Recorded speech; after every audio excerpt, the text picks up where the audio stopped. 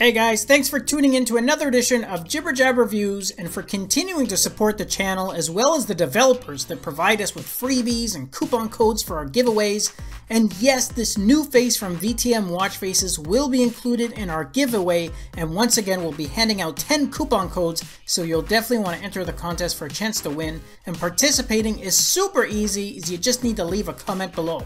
For now though, let's go have a closer look at this new face from VTm called Slash. Alright guys, here is a colorful, sporty, and bold design from this developer, which is appropriately named Slash because it has that slash-like design running diagonally right through the middle of the face, and which also separates the hour and the minute hand, but it also breaks up some of the display features as well. And if you're someone that appreciates easy to read faces, then this is a great one to grab because you have those very bold and oversized digits for the time, which makes it very easy to quickly see the time.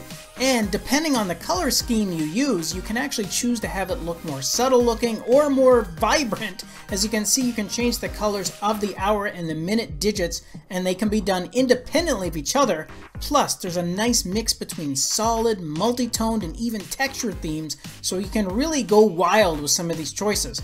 Now in terms of display features, well, they're pretty light here, which isn't a bad thing at all because the focus is on those large digits for the time, but you do have your last recorded heart rate on the left hand side, your step count on the right, and at the top of the face you have the date as well as a power remaining, which is shown as a percentage.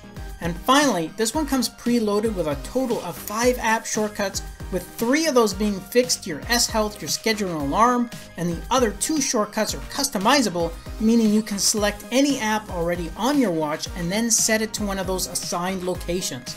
This one also comes with an equally easy to read AOD mode.